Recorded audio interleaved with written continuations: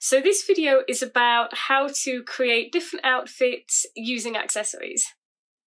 That's why I'm sporting a much more natural look today, which is quite unusual for me. I don't usually wear particularly heavy foundation, but if you've watched any of my other videos, you'll know that I usually like not necessarily crazy makeup, but I like to, I like to have earrings, necklaces, not always, but certainly bright coloured lipstick is something that you usually see me wearing.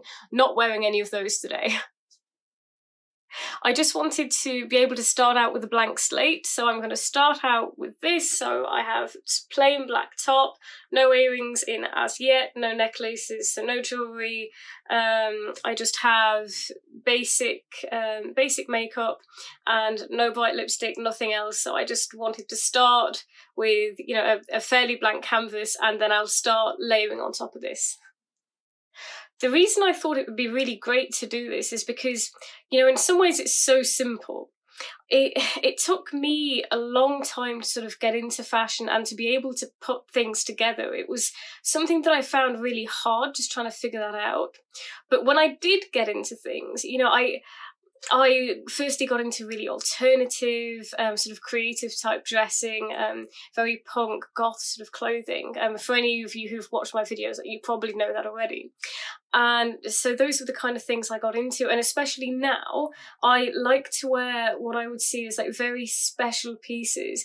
Like they're pieces that wouldn't necessarily mix and match easily. I mean, you can mix and match them, but they would all be very individual pieces in themselves. And so that means that when it comes to the summertime, I've always found it really quite difficult trying to dress for the summer, because I usually like to layer. So I like to wear tops, tops, waistcoats, jackets. So often the top that I'm wearing isn't necessarily the important thing.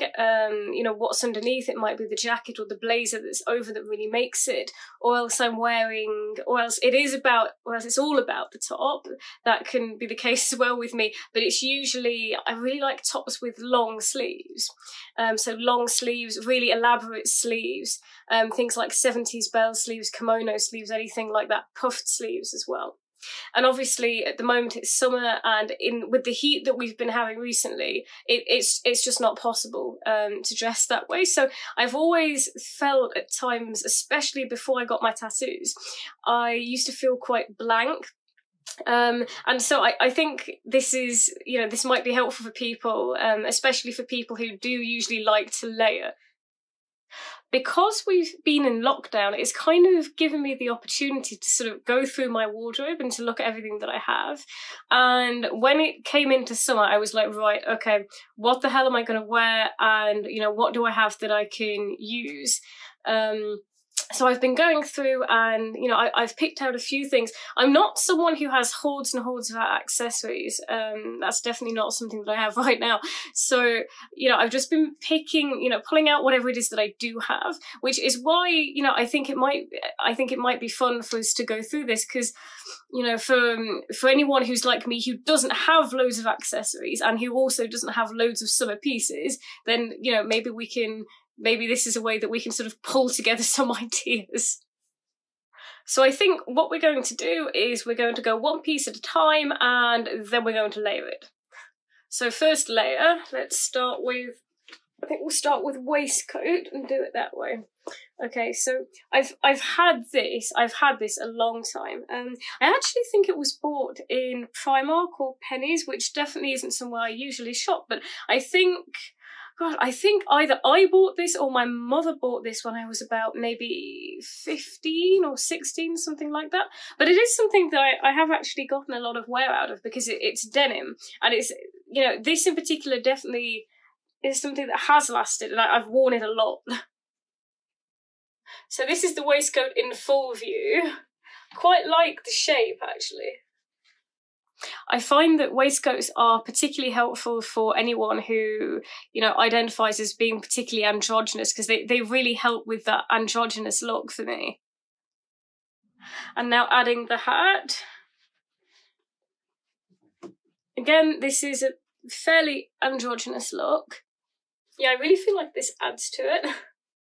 This next waistcoat is actually, I really particularly love this.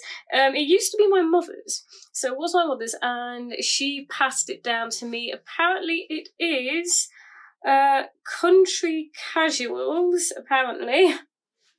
Yeah, I tend to prefer it with cream, but I don't have much that's cream and white right now, so I think we'll just put this on as is.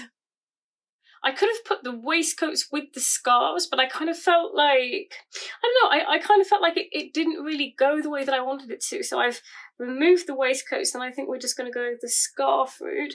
So I've worn this in some of my Instagram posts recently, and I hadn't worn this in ages, and I really like it. It's desigual, and I really particularly like their stuff.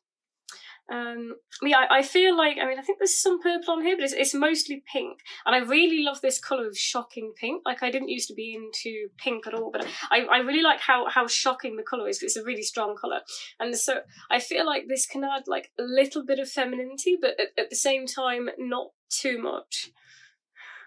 I have this purple desigual scarf as well. I wear desigual quite a bit, actually. I feel like wearing it like this is kind of a more summery look, whereas if it's winter, I feel like I'd be more inclined to wear it in a way that's going to cover me more. But yeah, I kind of feel like it's probably a bit hot in terms of the weather for us to actually wear it like this. I also have this mustard scarf from Zara, which I really like. This is actually a favourite. Oh gosh, I really feel like you need to fold it in order to get it the right way. But the only thing with this in the summer is it's really heavy. It's very thick. It's really a winter scarf, but the reason I'm showing it is because it's almost, I feel like it's more of a shawl. I feel like it's more of a shawl than a scarf. So if it's cold in the evenings, then it's something that you can wear more like a shawl. I was actually thinking, as I was putting all this together, I was thinking how much I love all of these colours together, but unfortunately, in terms of the scarves, because together it's all so thick, I don't think there's actually a way for us to get them together, but I wish we could, because I love these three colours all together. Although, I don't think you necessarily need to take that much coloured contrast. So if you look at this contrast, for example, all you really need is just the shocking pink with the gold, and it's a contrast that stands out really clearly, I think. And now we're back to a fairly basic alternative look. Add hat. Add waistcoat. And we're back at androgynous. And that's without having to change your top once.